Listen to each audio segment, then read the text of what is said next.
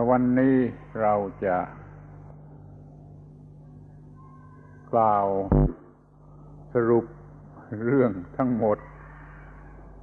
ของอานาปานสติเท่าที่ได้บรรยายมาเป็นการสรุปทั้ง16ขั้นในลักษณะของมันและประโยชน์ของมันหรือวิธีที่จะใช้ให้เป็นประโยชน์ของมันขอให้ท่านทั้งหลายตั้งใจฟังให้ดีๆจะสามารถนำไปใช้เป็นประโยชน์ได้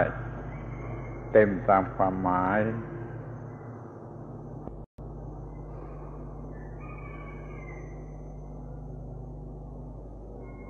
Today, we will be giving a summary of the entire practice of Anapanasati. We will go through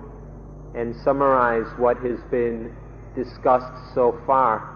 in the previous talks. And so today we'll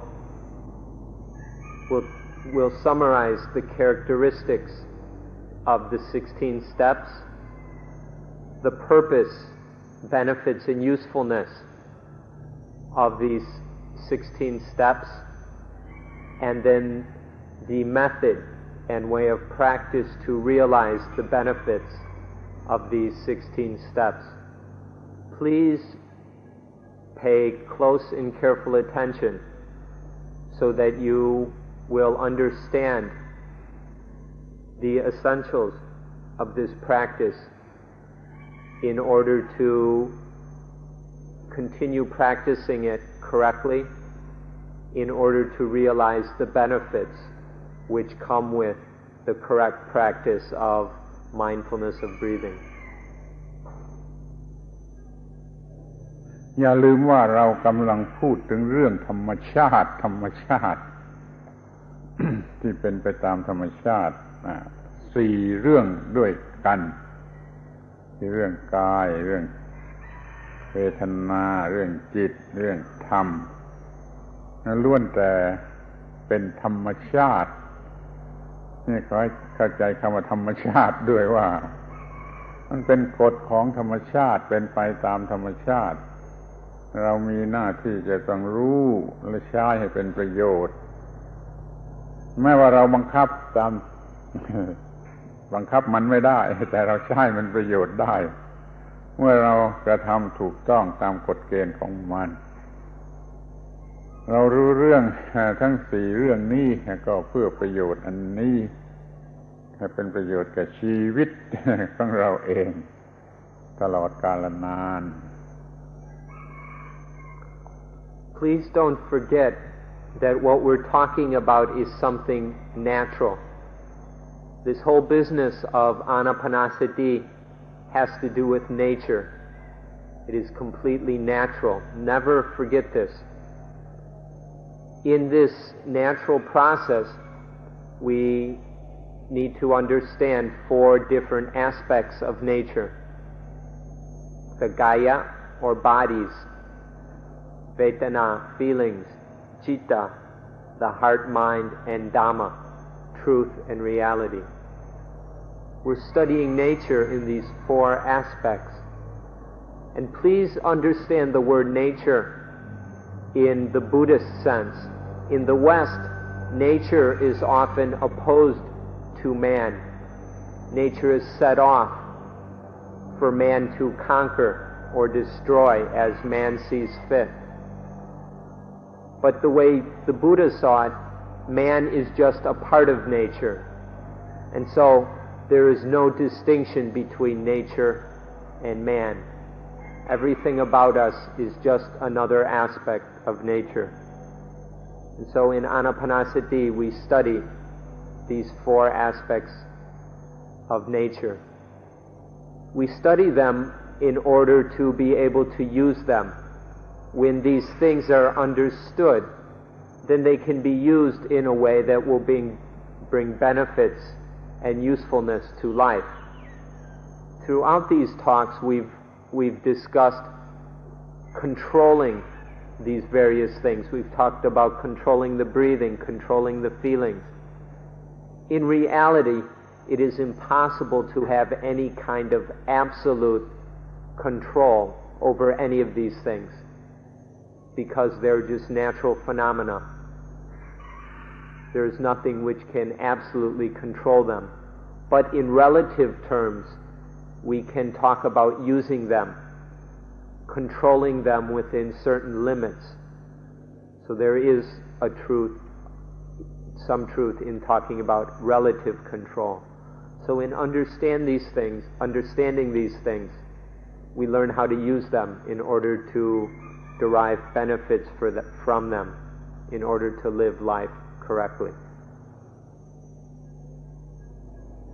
เรื่องที่หนึ่งเรื่องกายเราก็รู้กันอยู่แล้วว่ามันมีความสำคัญอย่างไรเป็นที่ตั้งแห่งจิตใจเราต้องการจะมีกาย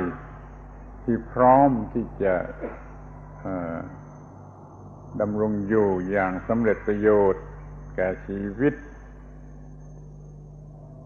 รู้จักการบังคับ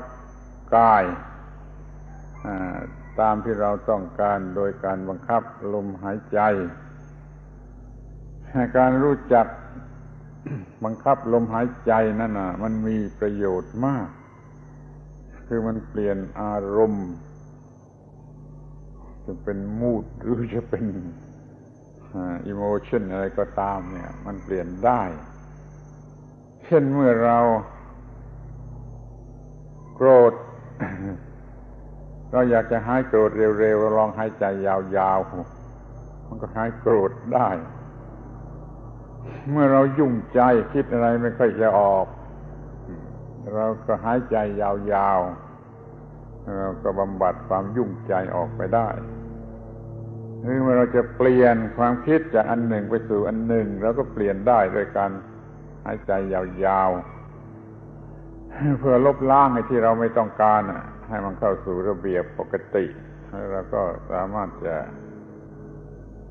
คิดนึกอะไรได้นี่มันมากไปกว่าร่างกายแล้วมันเนื่องไปถึงจิตใจด้วยเพียงแต่ลมหายใจอย่างเดียวนี่ก็น่ารู้อย่างยิ่งแม้ที่สุดแต่ในแง่ของอนามัยเราจะมีอนามัยดีถ้าเรารู้จักหายใจดีจึงเห็นว่าเป็นเรื่องที่สำคัญเรื่องใหญ่ที่สุดเรื่องหนึ่งคือเรื่องของกายและสิ่งต่างๆที่เกี่ยวข้องกันอยู่กับกายเช่นลมหายใจก็ดีอารมณ์ก็ดีอะไรก็ดีหวังว่าท่านทั้งหลายจะได้รับประโยชน์ในข้อนี้อย่างเต็มที่ The first thing that is studied in the practice of mindfulness of breathing is the kaya, or bodies, or the body. The body is studied for reasons which we have already explained. We'll just go through a few of them quickly. The body is the foundation for the mind. Without the body, there would be no citta. And so the body is a necessary component of life. And as it fulfills this necessary position in life, it needs to be understood. So in this first group of steps, the first tetrad, we study the body, the kaya. Especially we study the breathing, because in the breathing there is something very, very worth knowing and understanding. There is a lot of very useful knowledge which we can find within the breathing. So in these first steps we learn how to calm the body, to get some control over the body. This is very useful. And we do this by controlling the breathing. Doing this has a variety of benefits. For example, if we're angry, we can learn how to let go of that anger, to dispel that anger by breathing long, by breathing very, very long. And then the anger will go away. We can learn to do this through the practice of mindfulness of breathing. Or if the mind is all caught up and agitated by some idea or a train of thought,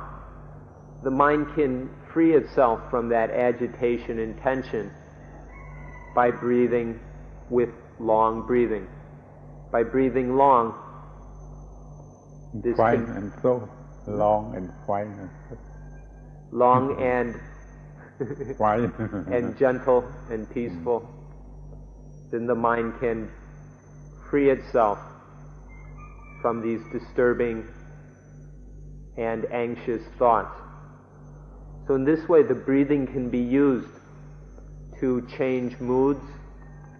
and emotions. And this is something we discover in the first tetrad. And not only that, breathing long and peacefully and gently is very useful for good health. The more gentle and deep and long our breaths, the more healthy the body will be. So studying the breathing and learning how to have control over the breathing brings a variety of benefits. Not just physical benefits regarding the body itself, but also benefits related to the mind. And this emphasizes once again that body and mind are interrelated.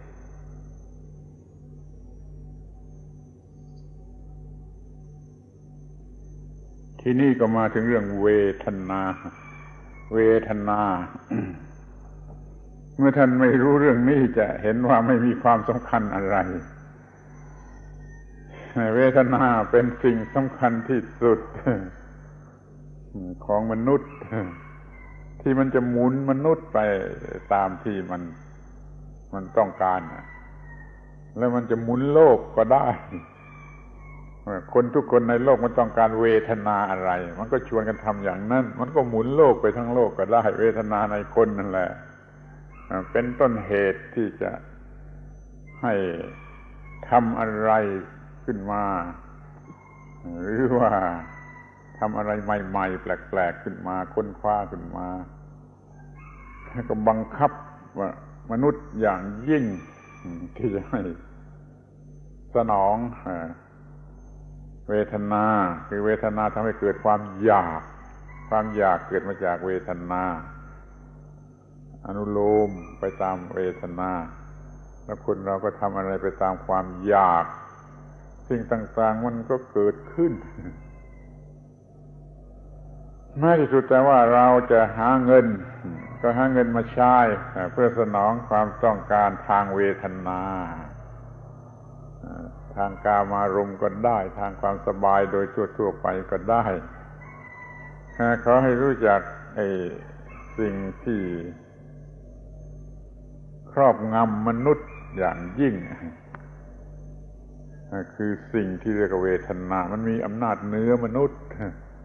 ถ้าเราควบคุมเวทนาไม่ได้เราก็ต้องขึ้นลงคือเป็นทุกข์แล้วก็จะทำไปตามเวทนาที่มีอวิชชาเป็นเวทนาที่ไม่ถูกต้องสัตว์เดรัจฉานก็เหมือนกันเวทนานั่นแหละมันบังคับมันให้ทำอะไรทุกอย่างที่แสวงหาเวทนาที่ต้องการเราทุกคนเที่ยวแสวงหาเวทนาที่ต้องการแม้ที่สุดแต่ท่านทั้งหลายมาที่สวนโมกข์ก็หวังว่าจะได้พบไอ้สิ่งที่ให้เวทนาที่ถูกใจแต่เวทนาเนี่ยบังคับให้เกิดการกระทำให้เกิดการค้นคว้าให้เกิดการค้นขวายพยายามทุกอย่างทุกประการเหมือนกับว่ามันเป็นผู้บงการแห่งชีวิตอยู่ในส่วนลึก ถ้าเราควบคุมมันได้มันก็ไม่ทำอันตรายอะไรแก่เราถ้าควบคุมไม่ได้นั่นแหละเราก็จะเป็นทาสของเวทนาถ้าก็น่าสงสารที่สุดถ้าเป็นทาสของเวทนา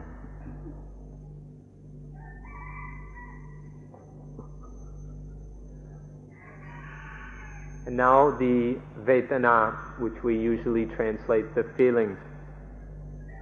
If you aren't acquainted with these things, then you won't think that they are of any importance whatsoever. You'll think that they're no big deal. But in reality, the Vedana are of the highest importance to human beings, or to all beings. Because the Vedana are what make the world spin round. The Vedana turn the world. The meaning of this is that so much of what we do, everything we do, is chasing after or running away from pleasant and unpleasant feelings. At the base of almost all of our activities, there are either pleasant feelings drawing us, calling us, attracting us, or unpleasant feelings which we are running away from, trying to get free of. And so these feelings are constantly spinning us around, turning this way and turning that way because of the feelings. And then this turning of ourselves, the way the Vedana spin us round, this is what turns the world. All the things happening in the world are because of individuals like us trying to get certain kinds of feelings and get rid of other kinds of feelings. All the material progress that we've been experiencing is a result of the attempt to indulge in various Vedana or hide from other kind of Vedana. And all the arts and all the education and everything is rooted in the Vedana and the power that Vedana have over the human mind. So we can say that these feelings turn the world. They make the world spin. And this shows their great importance. If the Vedana have this kind of power and influence over us in this way, then we may begin to see the need to get some control over the situation. As it is now, the Vedana, these feelings, dominate us. They possess us and overwhelm us. This is the state of the world where the feelings of human beings, of creatures, are dominating the world, motivating all our behaviors. And so we begin to see the need to get some control over this situation and get ourselves out from under this slavery to pleasant and unpleasant feelings. This is true also for animals. We can see that even in animals, they are trying to acquire certain pleasures. They're walking around or flying around looking for various pleasures and avoiding doing what they can to get rid of unpleasant feelings. And so we can see that not only human beings and the human world, but animals and the world of animals is spun round by the feelings. This is also true of all the various realms and worlds, that they're caught up in the feelings. The problem with us is that these feelings are bound up in ignorance. There is not a full and complete understanding of them, which allows us to be free of them. All the feelings are rooted in and accompanied by ignorance. And then this leads to desire, to craving, and all the defiled activity that we see being enacted around us. So the feelings have this incredibly powerful influence upon ourselves, animals, the world, just about everything. And so we need to get some perspective on this. You can see that even in yourselves, in coming here to Suan Mok. Why did you come here? Isn't it true that you came here in order to get some kind of feelings? Either you were looking for certain kinds of pleasant feelings, the peace and quiet of a monastery, or the joy of meditation, or else trying to get away from some of the agitation or tension or suffering in the world. That one way or another you came to Suan Mok because of these feelings. And so we can see on all these different levels what a powerful impact the feelings have. And so in the second tetrad of Anapanasati, we study these feelings in order to develop some freedom, to get out from under their control. เวทนาก็มีเป็นสองอย่าง เหมือนกันคือเวทนาที่โง่ปรุงขึ้นมาจากอวิชชาแล้วก็เวทนาที่ฉลาดปรุงขึ้นมาจากวิชชาถ้าเมื่อเรามีผัสสะโง่เมื่อผัสสะนะครับเราก็มีเวทนาโง่ถ้าเราฉลาดมีความรู้เมื่อผัสสะก็เป็นเวทนาฉลาดเวทนาโง่ก็ทำให้เกิดความต้องการหรือตัณหาสิ่งโง่ถ้าเวทนาฉลาดก็ทำให้ต้องการที่ถูกต้องที่ควรจะต้องการนี่เราจึงต้องระวังเวทนาให้เป็นเวทนาที่ฉลาดเวทนาทำให้เกิดความต้องการคือตัณหาก็จูงเราไปตามตัณหาโง่หรือความต้องการที่ฉลาดตัณหาโง่จะพาเราไปรอบโลกกี่รอบโลกก็ได้เราก็จะต้องทนทำบางทีเราจะต้องการไปโลกพระจันทร์ก็ได้ถ้าเรายังมีตัณหาโง่ต่อไปก็ไม่มีที่สิ้นสุดให้ไปมาไม่มีที่สิ้นสุดให้ประพฤติประดิษฐ์อย่างไม่มีที่สิ้นสุดต้องการในลักชัรัสไลฟ์อย่างไม่มีที่สิ้นสุดอย่างนี้ประโยชน์ของการควบคุมเวทนาได้จึงมีมากที่สุดเหมือนกันเนี่ยคอยสนใจเวทนาในลักษณะอย่างนี้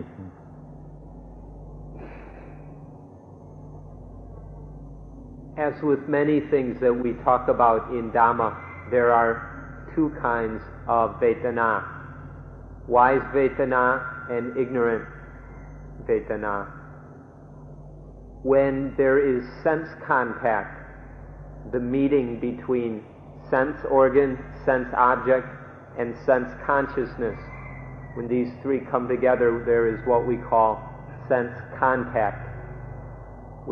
or sense experience. The mind always reacts to sense experience. If there is no wisdom present, then that reaction is foolish and ignorant because knowledge and wisdom is lacking. However, if there is wisdom present, then the reaction to the sense experience will be wise. This reaction is what we call Vedana. With wise Vedana, no problems will arise. But with foolish Vedana, a variety of problems will ensue. When there is foolish Vedana, which is based in ignorance, this will lead to craving, to an ignorant kind of desire. When there is wise Vedana, or wise feeling, which is not a defiled kind of feeling, which we're most accustomed to, then there will arise wanting also. but it will be a kind of wanting that is based in wisdom and knowledge. And so that wanting we can call wise wanting. Please notice this distinction. It's very important. There is a distinction between wise wanting or wise desire and ignorant wanting, ignorant desire. There's a big difference which you need to be aware of. When there is ignorant feeling, then there will be ignorant desire or craving, thirst, hunger, which sends us searching all over the world in order to satisfy that craving. And we can see this foolish craving leading to all sorts of things. We have cravings for things like to go to the moon. And so we spend millions and millions of dollars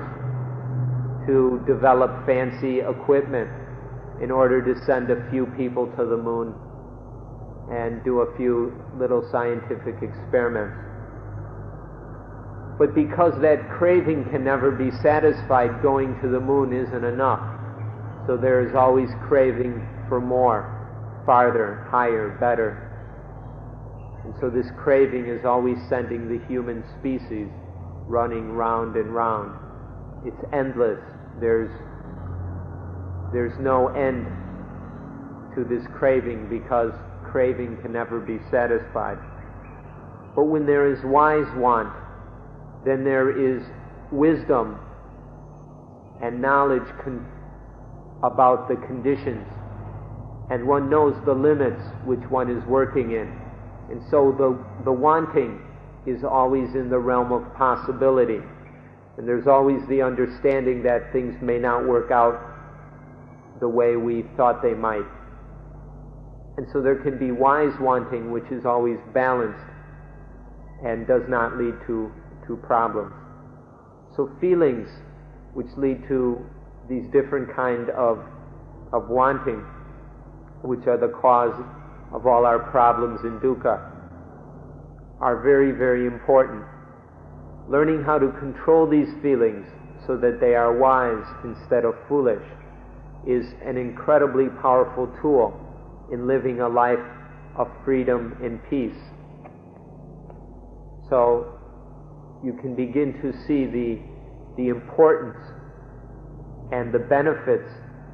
that arise out of understanding and being able to master the feelings.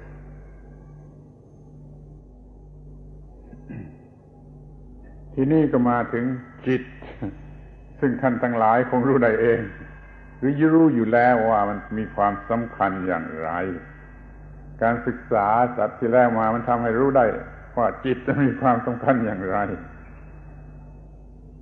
แต่มันก็เหมือนกันอีกแหละถ้าจิตมันตั้งอยู่ดำรงอยู่หรือมันผิดทางแล้วก็มันก็เกิดปัญหาเกิดความทุกข์อย่างน้อยที่สุดเราก็รู้เรื่องจิต3เรื่องว่าสำหรับคิดนี่อย่างหนึ่งก็เรียกว่าจิตสำหรับรู้มีความรู้สึกต่างๆเป็นความรู้นี่เราเรียกว่ามโนแปลว่ารู้จิตแปลว่าคิดถ้าว่าทำหน้าที่ง่ายๆทางตาหูจมูกลิ้นกายใจอย่างนี้เราเรียกว่าวิญญาณจิตนั้นดูไม่ถ้าว่าเรา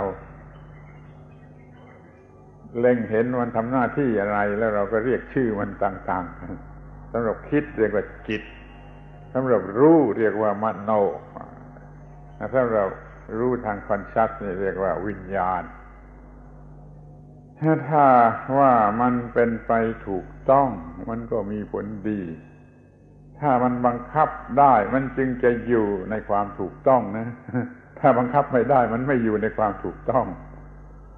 เมื่อจิตไม่อยู่ในความถูกต้องแล้วมันก็ชิบหายหมดแหละมันก็วินาศทั้งหมดไม่มีอะไรเหลือเรียกว่ามันมีโลกอยู่ได้นี่ก็เพราะว่าเรามีจิตถ้าเราไม่มีจิตโลกก็ไม่มีเราก็จะบังคับจิตให้อยู่ในความถูกต้องเราก็จะได้รับผลเป็นในความสงบสุขมีสันติภาพมีสันติสุขนี่การรู้เรื่องจิตจนควบคุมจิตได้เนี่ย เป็นความรู้ที่ประเสริฐอย่างยิ่งสำหรับมนุษย์เราขอให้สนใจเป็นพิเศษ You're all aware and have been for quite a while of the importance of the mind or the heart, the citta. When we talk about the mind, we have three different words we use depending on the function of mind which is being performed. There is the word citta, which is used when there is thinking taking place. So we say the citta is what thinks. Then there is what we call mano. Mano is when there is the perceptions and sensitivities and awareness of things, the feeling or knowing of things. This is called mano. And then the third is vijnana, which is the bare sensory consciousness involved in all sense experience, in any seeing, hearing, smelling, tasting, etc. There is a bare level of mental consciousness or sensory consciousness involved, and that we call vijnana. So when we talk about the citta, we can talk about these three aspects of thinking, awareness and sensitivity, and then sensory consciousness, citta, mano, and vijnana. The mind has such a central, the mind having this central role in life must be understood as well as the other things we've discussed. And it has to be kept under control. If the mind is not restrained and trained to act in accordance with nature, then all sorts of problems will follow. So it's absolutely necessary to understand and train the mind. The mind that gets out of control will get into all kinds of problems which will lead to conflict and strife in the world. But through training the mind, it is possible to find peace within oneself and in the world. In fact, the mind is so crucial that we can say without the mind there is no world. There is no way of knowing that the world exists or knowing anything about the world without the mind. So for us, the world only exists because of mind. And so it's because of the mind that things exist. We could not even know of our bodies without the mind. So this points out the mind's importance. And so it must be kept in balance and under control in a wise way so as to remain free of dukkha. ทีนี้เราก็มาถึงเรื่องธรรมะธรรม truth นี่สิ่งทั้งปวง รวมทั้งตัวเราและไอ้สิ่งที่มาเกี่ยวข้องกับเราล้วนแต่มี truth ซึ่งเราจะต้องรู้ถ้าเราไม่รู้หรือรู้ผิดแล้วก็เกี่ยวข้องผิดมันก็เกิดปัญหาเกิดความทุกข์ความรู้นี่สรุปสั้นๆได้เป็นรู้เรื่องสองเรื่องคือเรื่องสิ่งที่มีเหตุปัจจัยปรุง compounded thing อย่างหนึ่งและอีกสิ่งตรงกันข้ามคือ non compounded thing ท่านอาจจะศึกษาโดยคำทางเมตาฟิสิกส์ที่สอนกันอยู่ในโลกกันได้คือว่าเรื่อง phenomenon อย่างหนึ่งแล้วก็ noumenon ซึ่ง ตรงกันข้ามจากฟินอมินอนนูฟินูมินอนเนี่ย compounded string นูมินอนnon compounded string นี่มันมีหลักเป็นคู่กันถ้ามันเป็นฟินอมินอนหรือ compounded string มันก็ต้องมี truth ว่า impermanent อนิจจังถ้ามันเป็นนูมินอหรือ non compounded string มันไม่อนิจจังแต่มันเป็นนิจจังถ้าไปศึกษาเรื่องนิจจังเรื่องอนิจจังของสิ่งทั้งหลายนี้จนรู้ดีแล้วเราก็ไม่ attach ต่อสิ่งใดจิตที่ไม่ attach ต่อสิ่งใดมันก็ไปรู้เรื่องที่นิจจังคือนูมินอนได้คือนิพพานได้เรารู้เรื่องสองเรื่องนี้แหละเป็นสิ่งสำคัญที่สุดเป็นหลักสำคัญที่สุดการปฏิบัติธรรมะอานาปานสติเนี่ยจะทำให้รู้สองเรื่องนี้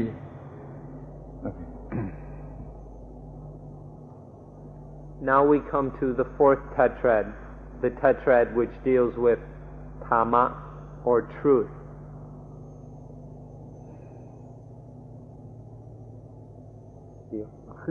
Song truth. Song truth.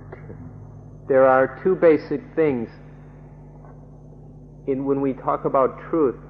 we need to know the truth about everything that has to do with ourselves, everything that makes up ourselves, and everything that is related or comes into contact with ourselves.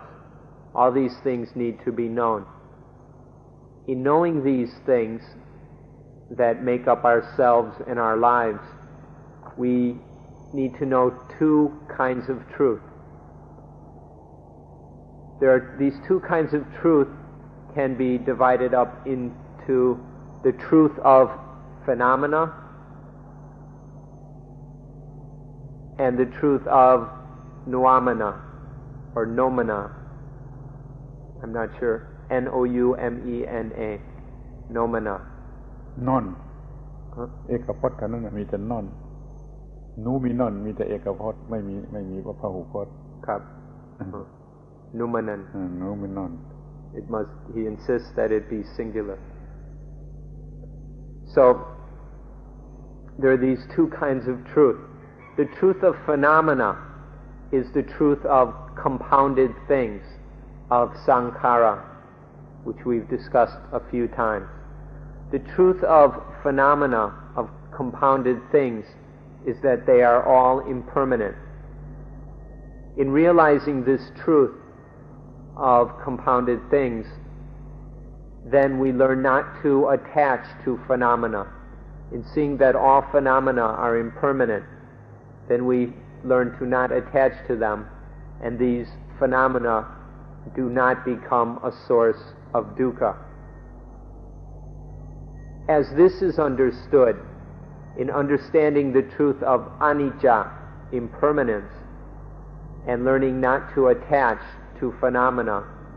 then we begin to see the truth of noumenon, of the truth of the thing which is uncompounded. There is just one uncompounded thing. And so we need to see the truth of this uncompounded thing. And this uncompounded thing has the truth of nijjang, permanence. All compounded things are impermanent, but the noumenon, the uncompounded thing, the non-compounded thing, is permanent.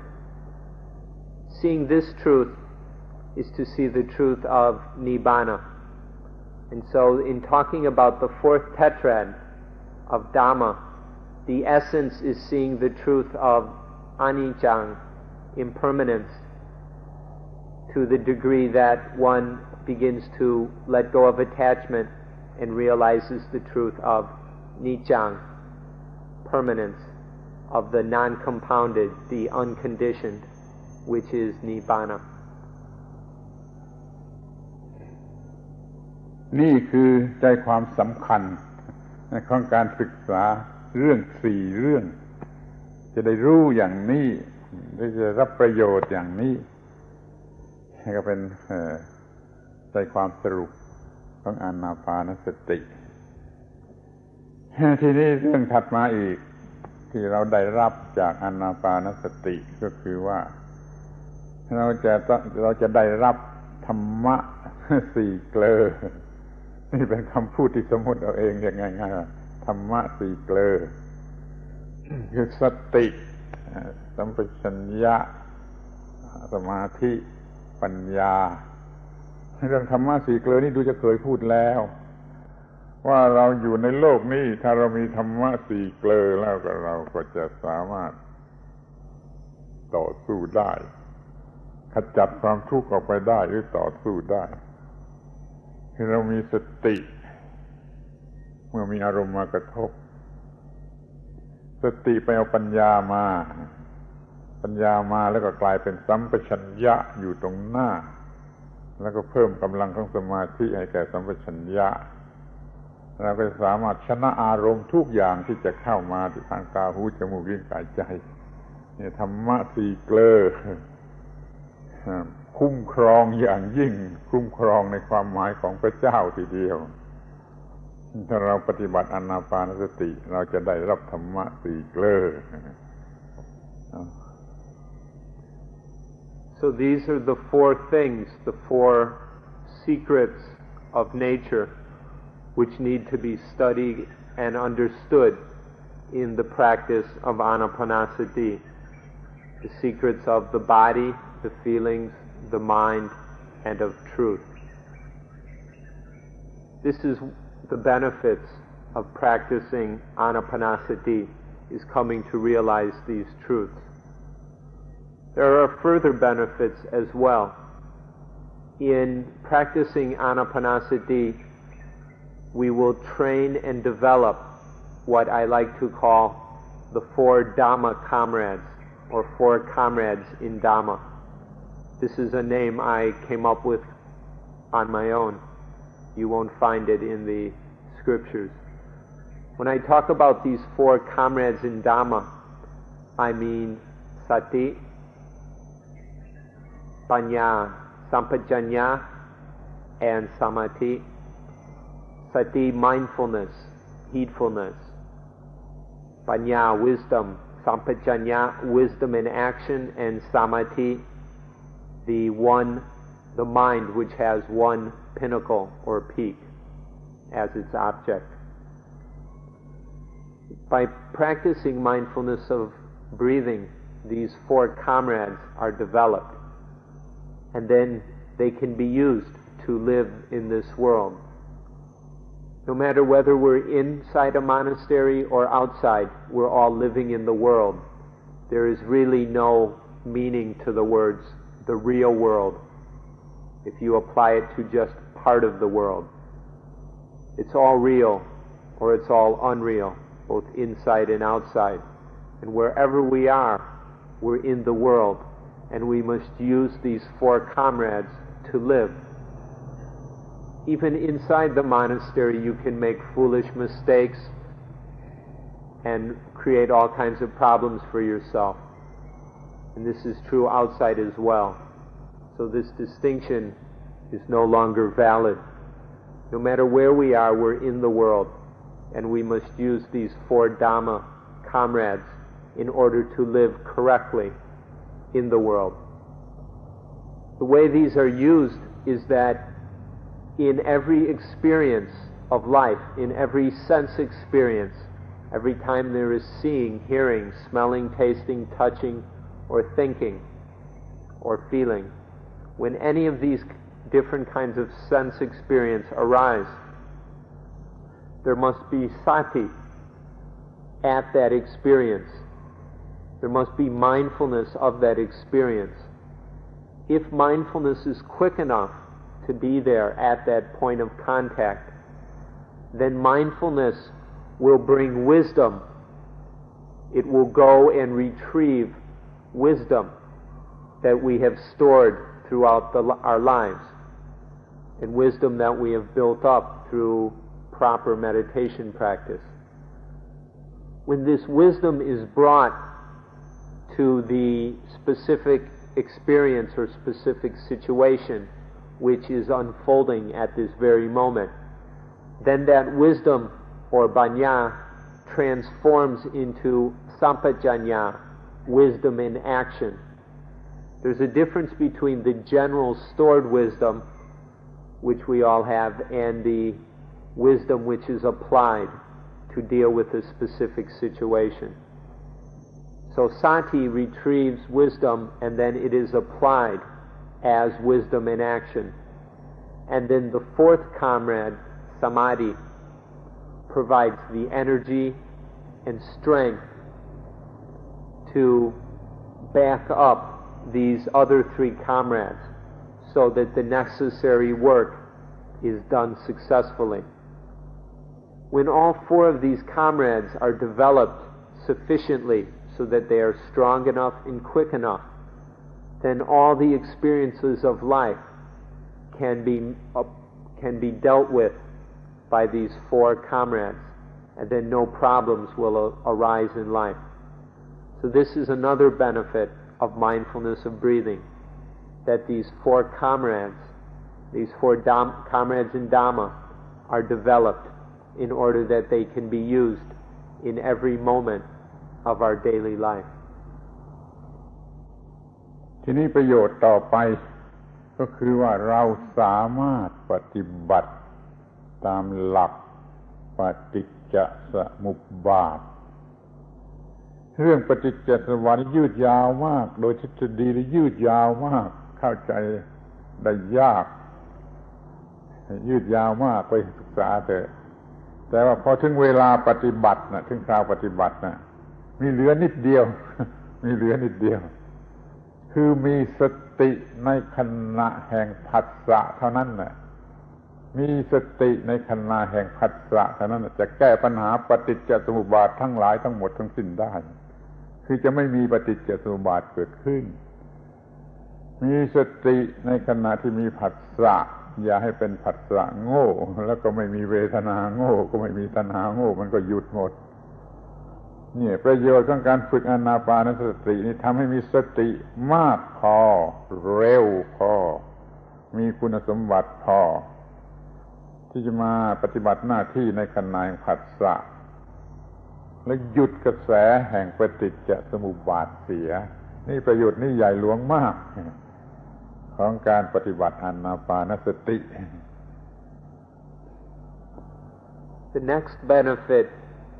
has to do with what is called paticca samuppat, or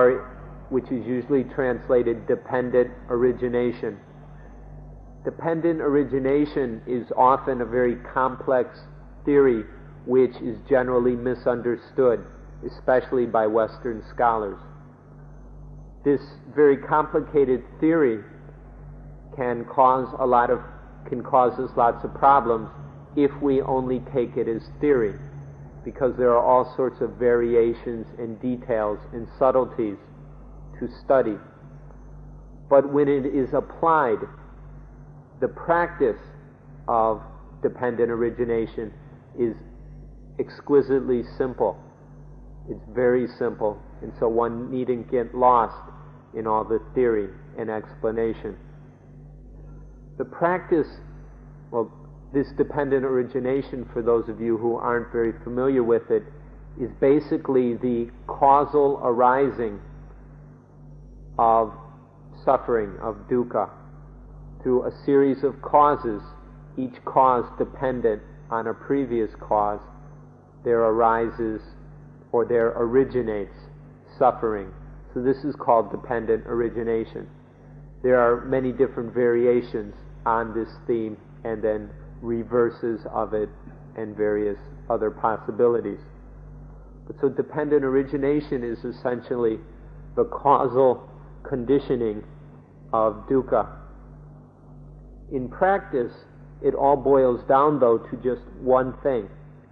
and that is at the moment of sense contact, or phassa. When the eye sees a form, there's the eye and, say, a tree, and then consciousness, vijnana, comes in when these three come together, there is sense contact.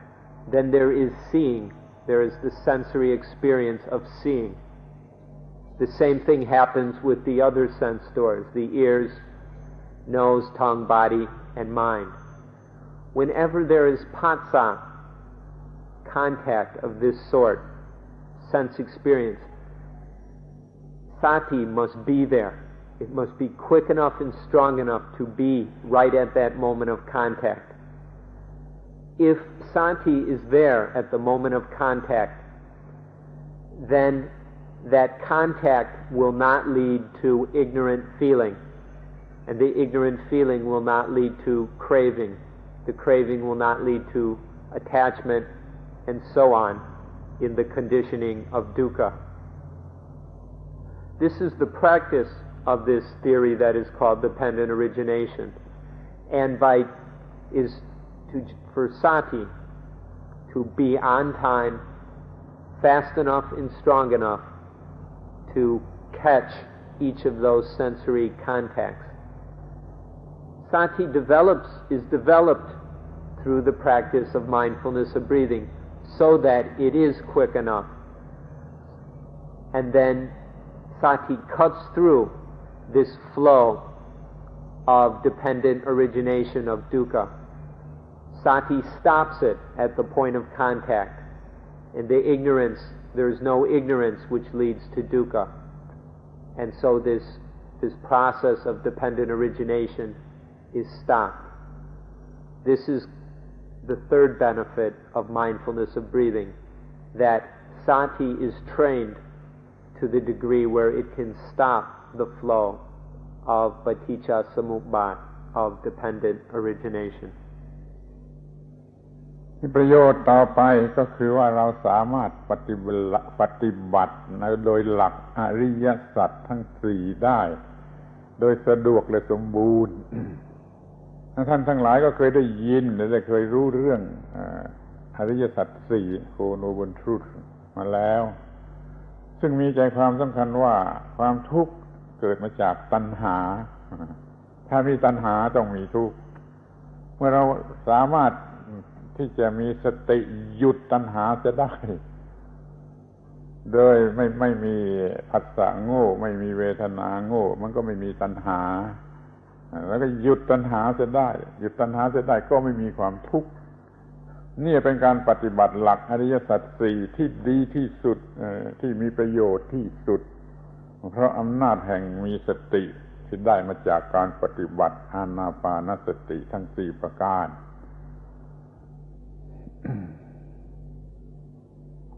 The next benefit of the practice of Anapanasati is that it allows us and gives us the ability to practice according to the Four Noble Truths, the Ariya Satya. Everybody has heard of the Four Noble Truths. And the essence of them is that craving, tanha, craving or ignorant desire, is the cause of dukkha. And the end of that craving is the end of dukkha. This is the essence of the Four Noble Truths. Through the practice of mindfulness of breathing, sati, mindfulness, is quick enough and strong enough to prevent the arising of craving. When craving does not arise, or when craving has been ended, then dukkha does not arise. This is how to practice the Four Noble Truths, to stop the arising, to prevent the arising of craving, and then dukkha does not arise also. So this is done when there is sati at the moment of sense contact. Then that sense contact is wise, and there is no ignorant feeling which conditions ignorant craving, and so dukkha does not arise. So this is the next further benefit of the practice of mindfulness of breathing. ประโยชน์ต่อไปก็คือทำให้เรามี รัตนตรัยไตรเป็นเยี่ยม คือมีตรีสรณะตรีเรฟฟิวได้โดยง่ายโดยครบถ้วนโดยบริบูรณ์ทั้งนี้เพราะว่า ใจความสำคัญหรือนิวเคลียสของพระพุทธพระธรรมพระสงฆ์มันอยู่ที่ความสะอาดสว่างสงบภาวะของจิตที่สะอาดสว่างสงบสามคำนี้ช่วยจำไว้ดีๆพระพุทธเจ้าในร่างกายนี่ไม่ใช่พระพุทธเจ้าแต่ว่าภาวะในจิตที่มีความสะอาดสว่างสงบนั่นแหละองค์พระพุทธเจ้าที่แท้จริงเรียกว่าธรรมะเห็นธรรมะนี่แล้วเห็นพระพุทธเจ้าพระธรรมก็เหมือนกันพระธรรมนะหัวใจของพระธรรมก็คือตัวความสะอาดความสว่างความสงบอีกนั่นเองนี่พระสงฆ์ก็คือผู้ที่ปฏิบัติแล้วมีจิตสะอาดสว่างสงบทั้งสามคำนี้สำคัญมากสะอาดสว่างสงบเนี่ยมีในบุคคลคนแรกเรียกว่าพระพุทธเจ้าและตัวธรรมะนี่เรียกว่าพระธรรมคนที่ปฏิบัติตามได้ทีหลังก็เรียกว่าพระสงฆ์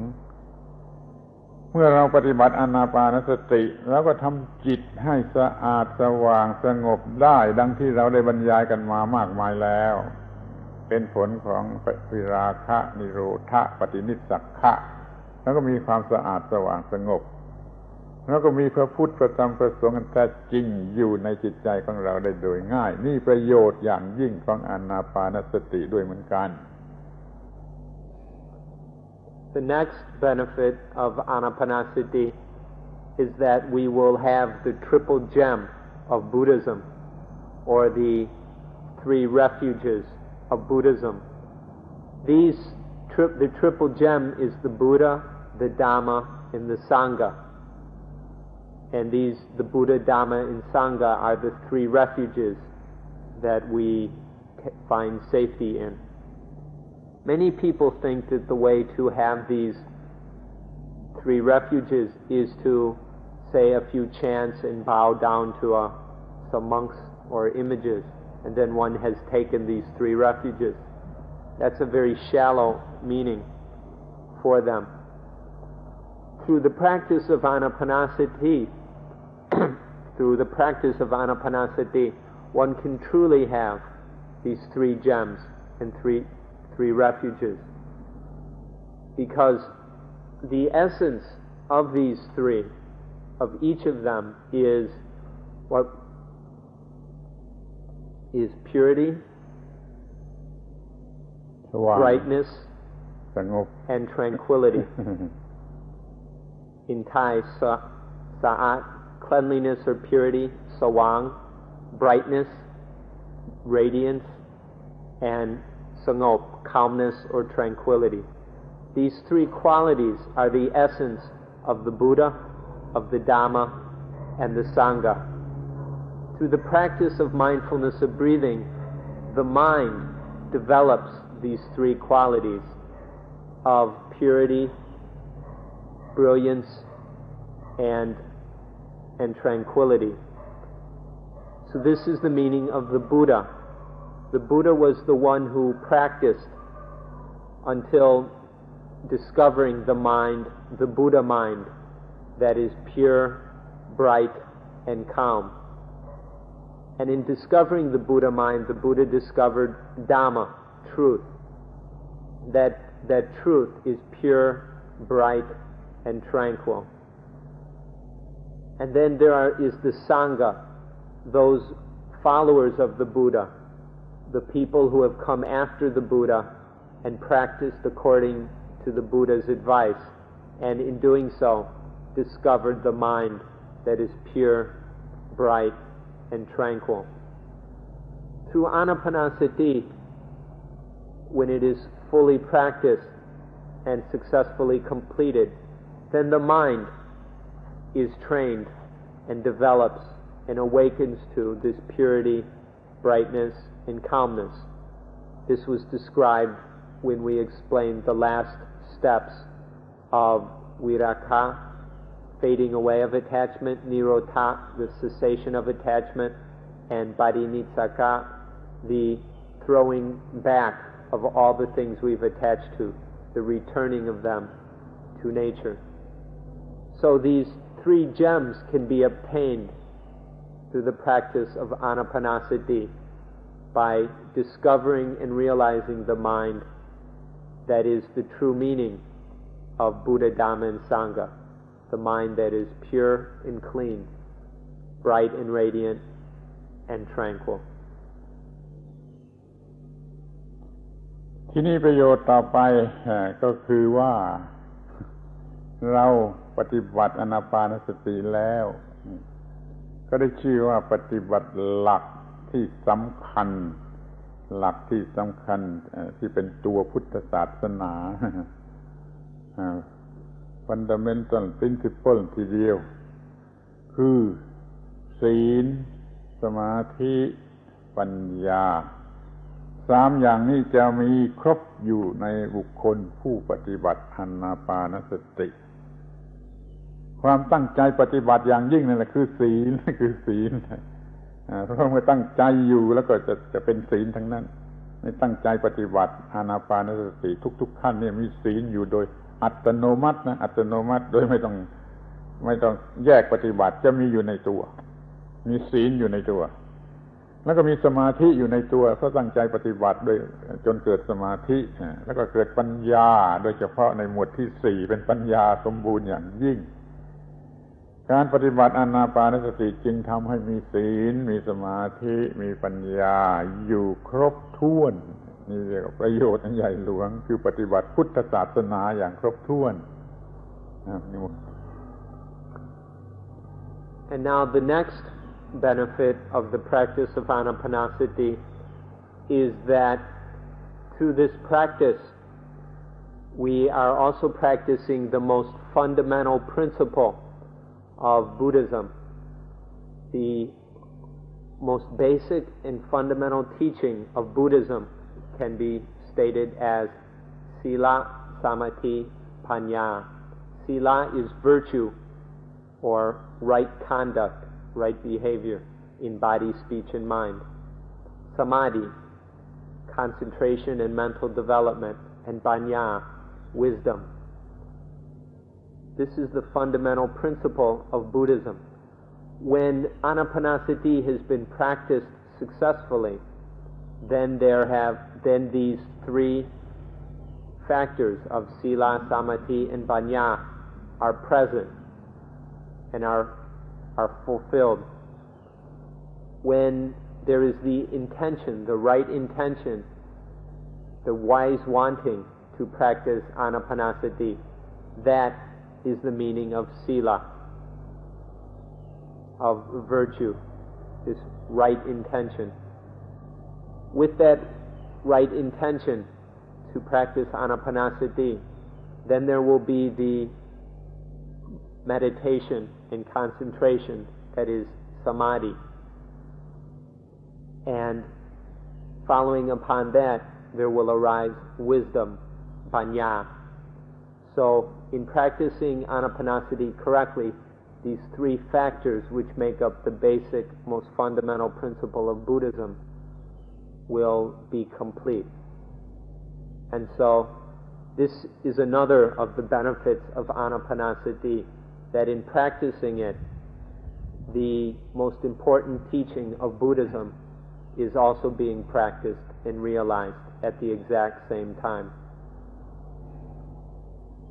เมื่อเรากล่าวอย่างสรุปสั้นๆเราก็กล่าวว่าศีลสมาธิปัญญาแต่ถ้าเราจะกล่าวให้สมบูรณ์ให้ละเอียดแล้วเราก็จะกล่าวด้วยคำอีกคำหนึ่งว่าโพชฌงค์7ประการ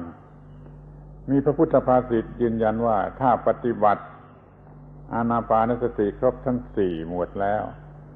ก็มีสติปัฏฐาน4สติปัฏฐาน4ครบสมบูรณ์แล้วโพชฌงค์7ก็จะสมบูรณ์โพชฌงค์7คือองค์ที่จะทำให้ตรัสรู้เป็นพระอรหันต์นั่นแหละมีรายละเอียดมากมันต้องพูดกันเป็นชั่วโมงเดี๋ยวนี้เราไม่อาจจะพูดแต่ออกชื่อให้ฟังว่าสติธรรมวิจยะวิริยะปีติปัสสัทธิสมาธิอุเบกขา7ประการนี้จะสมบูรณ์ เมื่ออานาปานสติสมบูรณ์เมื่อ7ประการนี้สมบูรณ์แล้วแน่ที่ว่าจะenlighten นั่นเรื่องโพชฌงค์7นั่นก็เป็นเรื่องที่ต้องพูดกินเวลามากมาพูดไม่ได้แต่บอกให้รู้ว่าแน่นอนจะมีโพชฌงค์7เมื่อปฏิบัติอานาปานสติโดยสมบูรณ์พระพุทธภาษิตก็ยืนยันอย่างนี้และความจริงก็มองเห็นได้ When we speak in a summarized way, we can talk about sila, samadhi, panya. When we speak in more detail, we can also talk of what are called the 7 bojjhanga, or the 7 factors of enlightenment. The Buddha said that when the 16 steps of Anapanasati are fully practiced and perfected, then the 4 foundations of mindfulness are perfected. These 4 foundations are contemplation of the body, contemplation of the feelings, contemplation of the citta, and contemplation of Dhamma, which we've talked about throughout these talks. When these 4 foundations of mindfulness are perfected, the Buddha said that the 7 factors of enlightenment are perfected. To talk about these 7 factors of enlightenment in detail would take a few hours, and we don't have that much time. So we're just going to point out the essence of the matter. And if you want, you can look into these things on your own. The 7 factors of enlightenment, when these are perfected, bring about enlightenment. Once these 7 are perfected, enlightenment is assured. And so the full practice of the 16 steps of Anapanasati leads to the perfection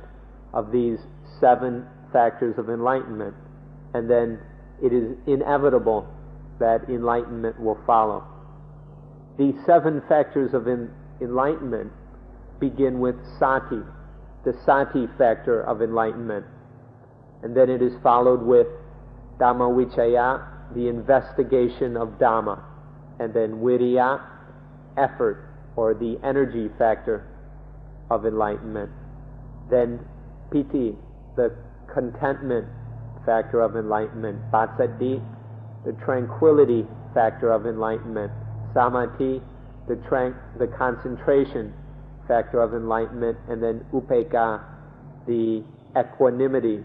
factor of enlightenment. These 7 factors are developed through the completion of Anapanasati, and then enlightenment is assured. ทีนี้เราก็จะมาดูกันถึงผลประโยชน์ที่จะได้รับอย่างเป็น positive ที่สุดเลยคือว่าเราจะได้มีนิพพานในชีวิตโดยที่ไม่ต้องตายที่นี่และเดี๋ยวนี้มีนิพพานที่นี่และเดี๋ยวนี้ชนิดที่ไม่ต้องตายไม่เกี่ยวกับความตายเป็นนิพพานนี่คือคำว่านิพพุโตนิพพุโตแปลว่าเย็นถ้าเป็นชั่วคราวนะอย่างเป็นอย่างชั่วคราวไม่ใช่ตลอดไปคือยังไม่เพอร์เฟคแต่ว่ามันก็มีรสชาติอย่างเดียวกันเช่นเดียวของตัวอย่างที่เอามาให้ดูเป็นตัวอย่างกับของที่ขายจริงมันไม่ต้องเหมือนกันนะทีนี้เราก็มีนิพพานตัวอย่างชิมอยู่ เป็นชั่วขณะเรียกว่านิพพานชั่วขณะสามายิกะนิพพานสามายิกะนิพพานะนิพพานชั่วขณะอย่างนี้ก็ได้หรือว่าเป็นนิพพานที่เป็นได้ด้วยองค์นั้นๆน่ะภาษาไทยภาษาบาลีก็องค์นั้นๆมีลักษณะเหมือนกับว่าพระเอิญเรียกว่า coincident ก็ได้เพราะว่าเมื่อเรามีอานาปานสติจิตมันเย็นอานาปานสติน่ะเป็นองค์นั้นๆเป็นองค์เป็นต้นเหตุเป็นตัวการที่มากระทบกันแล้วมันเย็นเราก็มีตทังคนิพพานนิพพานโดยองค์นั้นมีความเย็นเพราะว่าเมื่อไม่มีกิเลสมันก็เย็นเข้าใจได้ง่ายๆเมื่อไม่มีไฟมันก็เย็น ทีนี้อานาปานสติมันกำจัดไฟออกไปแม้ชั่วขณะเถอะไฟก็ออกไปมันก็มีเย็นชั่วขณะแล้วก็มีนิพพานได้ชั่วขณะด้วยองค์นั้นๆโดยเครื่องมือนั้นๆคืออานาปานสติแล้วก็ชิมรสพระนิพพานเป็นตัวอย่างผิดกันแต่ว่าไม่สมบูรณ์ไม่เพอร์เฟกต์ไม่เพอร์ฟิชวลนะแต่ว่ามันเป็นขณ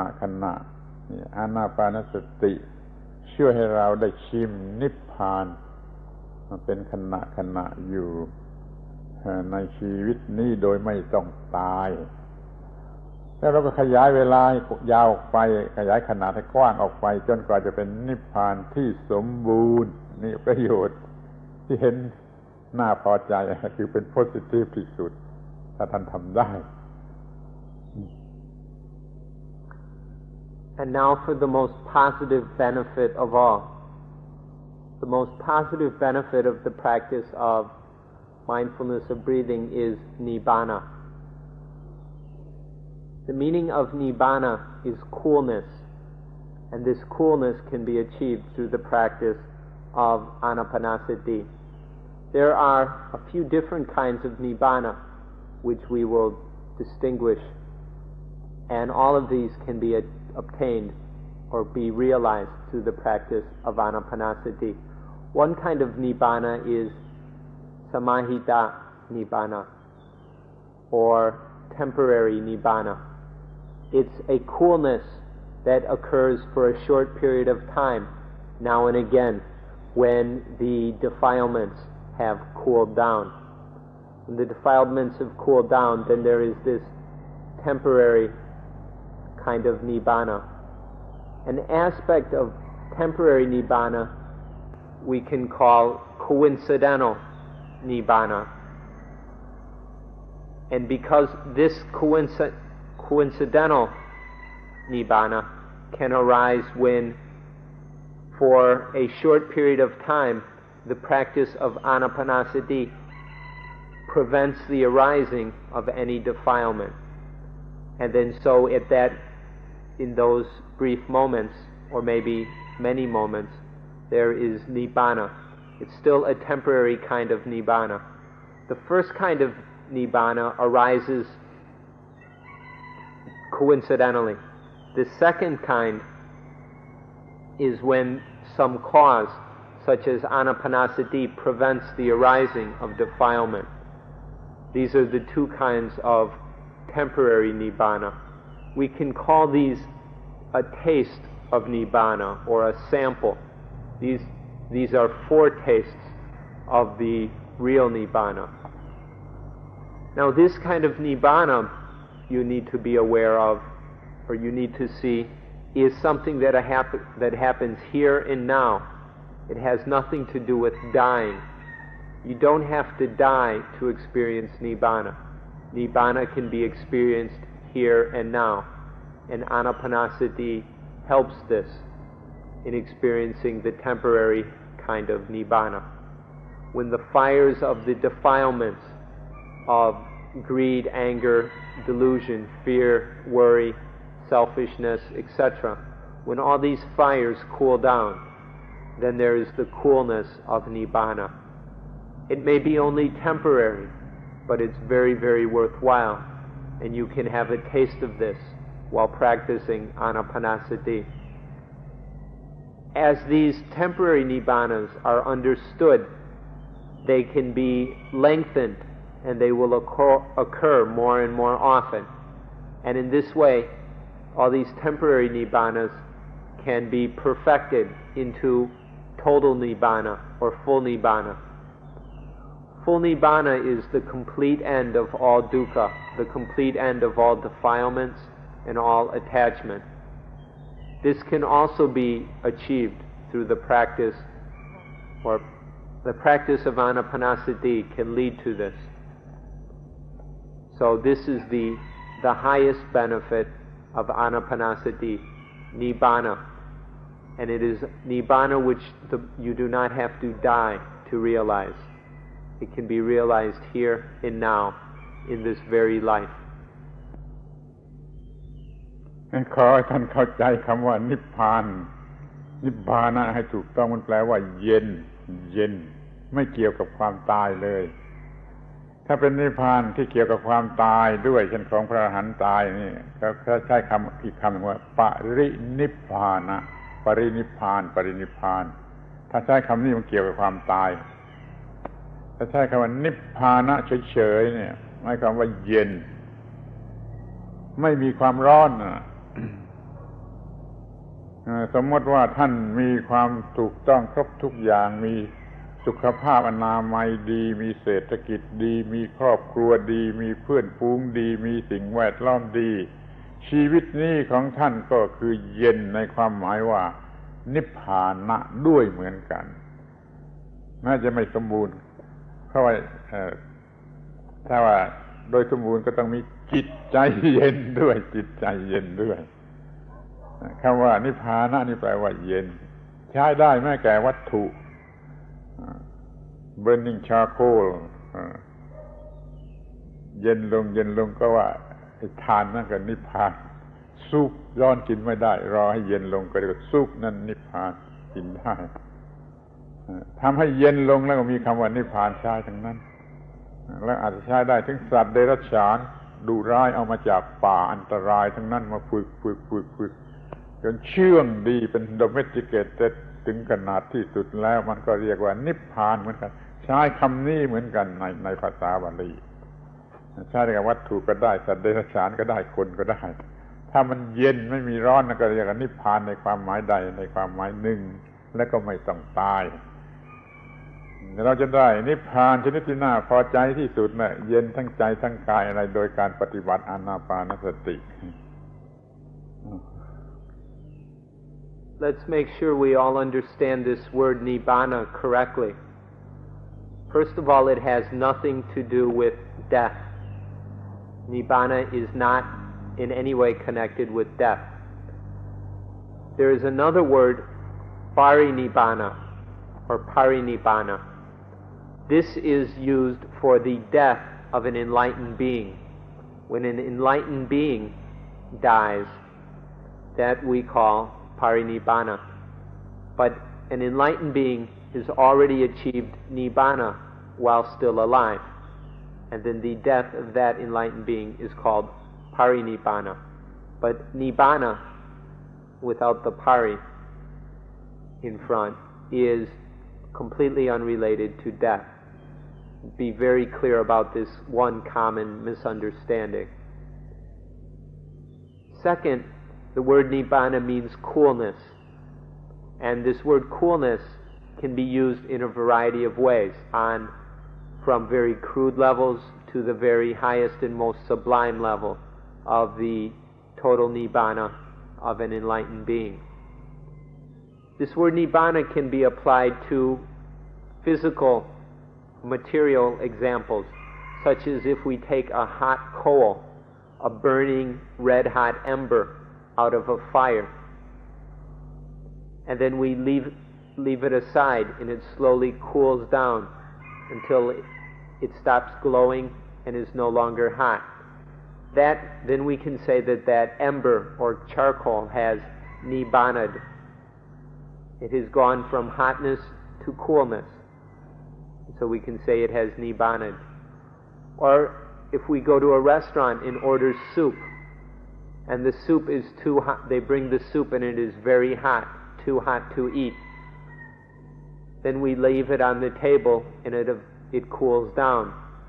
When it is cool enough to eat, we say that the soup has nibbaned. Or we can apply the word nibbana to animals. Take wild animals, such as an elephant, which is captured in the forest. It is brought in and trained and domesticated. And after a period of training, the former wild elephant is now very tame and peaceful. And so we can say that the elephant has nibbaned. So the word nibbana can be applied to animals as well. We can also apply it to humans in the sense that someone who has a nice house, a good family, enough clothes, enough food, a good job, they live in a peaceful community, their health is good. Somebody in a condition like this can be said to have realized Nibbana. But this is an incomplete, relative, physical, material kind of Nibbana. It's not the Nibbana of the mind or the spirit. It's only a physical example of Nibbana. So the word Nibbana has these different levels of meaning, from the purely physical meanings of a red-hot coal that cools down, or to wild animals being tamed, or human beings who live a cool, comfortable life. These are meanings, incomplete, lesser meanings of the word Nibbana. But the highest meaning of the word Nibbana is the coolness of the mind where all the fires of selfishness, of defilement, of greed, anger, fear, worry, delusion, envy, jealousy, where all these fires of attachment have died away, and there is nothing but coolness. This is the highest kind of Nibbana. สรุปความว่าเราจะมีชีวิตเย็นที่นี่และเดี๋ยวนี้นั่นคือนิพพานะในความหมายอย่างนี้เรียกเป็นภาษาบาลีว่านิพพุโตแปลว่าผู้เย็นแล้วคือผู้มีนิพพานกิริยาที่เป็นอย่างนั้นเรียกว่านิพพานะบุคคลที่เป็นอย่างนั้นเรียกว่านิพพุโตยังมีอีกมากถ้าจะพูดถึงอานิสงส์ของอานาปานสติก็กินเวลาหลายชั่วโมงท่านก็ฟังไม่ไหวพูดไม่ไหวแต่ขอสรุปอีกข้อหนึ่งว่าเราจะรู้จักการหายใจครั้งสุดท้ายของชีวิตคือเราจะรู้ว่าเราจะตายลงไปในการหายใจครั้งไหนถ้าเราปฏิบัติอานาปานสติคล่องแคล่วเกี่ยวกับลมหายใจคล่องแคล่วเวลเวอร์สฟเวนทรีเกี่ยวกับลมหายใจนี่แล้วเราจะรู้ทีเดียวว่ามันจะตายหรือยังนี่มันจะตายในการหายใจครั้งไหนครั้งสุดท้ายเราจะบอกได้นี่ประโยชน์ว่าจะรู้นาทีสุดท้ายที่เราจะตาย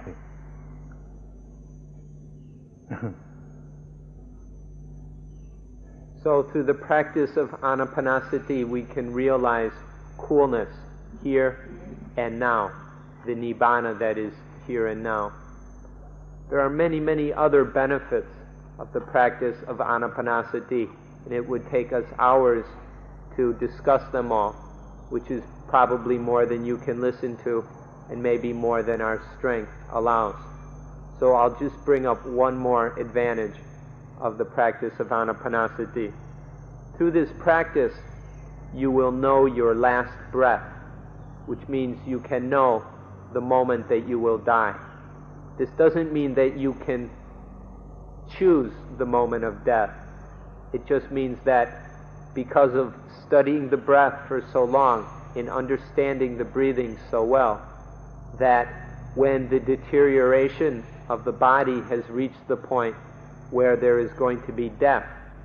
one will be aware of that. One will know one's moment of death. So this is the last advantage which we will mention of the practice of mindfulness of breathing. พระพุทธเจ้าท่านตรัสยืนยันว่าได้ตรัสรู้เป็นพระพุทธเจ้านะก็เพราะปฏิบัติอานาปานสติจึงพอใจที่จะเสนอให้ท่านทั้งหลายให้คนทั้งหลายให้มนุษย์ทั่วไปได้รู้ได้ปฏิบัติด้วย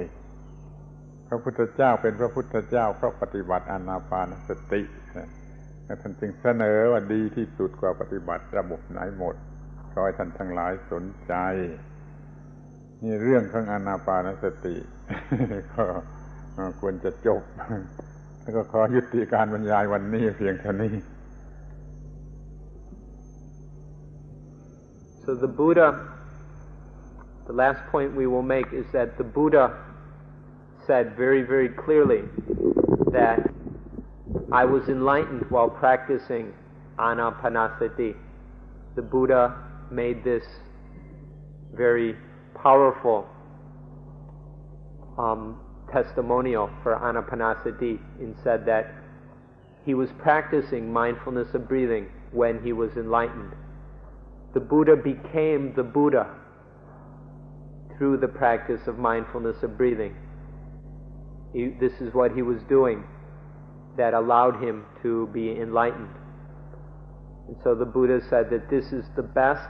or so he recommends this practice to other sentient beings. He advises us all to use this practice for the welfare of ourselves and others, for the welfare of everyone. This is the best way of practicing that exists. There is no better way to practice the Dhamma than the practice of mindfulness of breathing. And so for this reason, the Buddha has made this teaching available to us, and we have done our best to share it with you. So this ends our series of talks discussing Anapanasati. We will end today's meeting at this time. Thank you for listening.